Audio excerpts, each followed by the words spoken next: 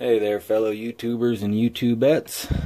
Here with a short video on a problem I've encountered today.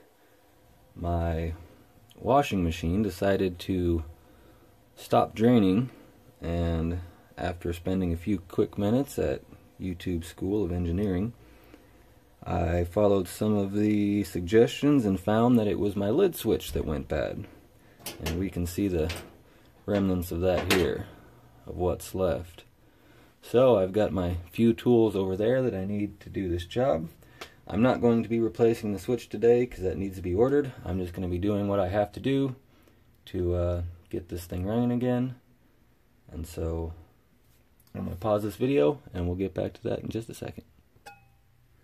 And so here we are back, and as you can see, here are the two screws that held the lid switch in place, and the hole where the I guess you would call switch actuator goes into. And so the wires and everything are still tucked up in there, and it's really simple because these tubs move. You just push that over, reach in there, making sure that all of this is unplugged, of course, and here we go. And there we have our two wires and what's left of the switch. And so there's a ground wire in there we can't get to, so it's kind of tight. This is all the slack we're going to get. But simply all we're going to do is take these two wires, connect them with a wire nut, and we should be back in business. Now, there are two things to this. One is that the washer will always run whether the lid is closed or not. And two, this isn't a permanent solution because of course now you have loose wires dangling in there.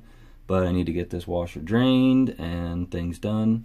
So rather than going through the complication of garden hoses and all that and waiting for switches to arrive, we're just going to do this real quick and simple. So pause the video again and I'll be back. And so here we are with the final product. We've cut away our connections from the switch because there was really no other way to do it. Removed what little bit of rubber compound there was around the wire. Stripped our wires, added our wire nut. We have a good, nice, tight, solid connection right there. Now we're going to go ahead, and we know we've got a ground wire in here, so we'll just reach back in there, tuck it behind that ground wire for now, just like so. And there we go. Now we get to plug it back in.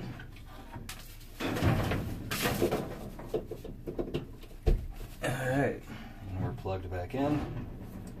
Now for the moment of truth to see if it really was that switch. Uh-oh.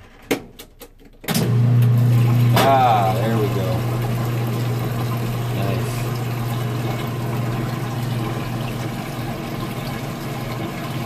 That's pretty cool watching that with the lid open, being able to do that, see how it works. But there we go, a quick fix for a simple problem. Until next time, happy YouTubing.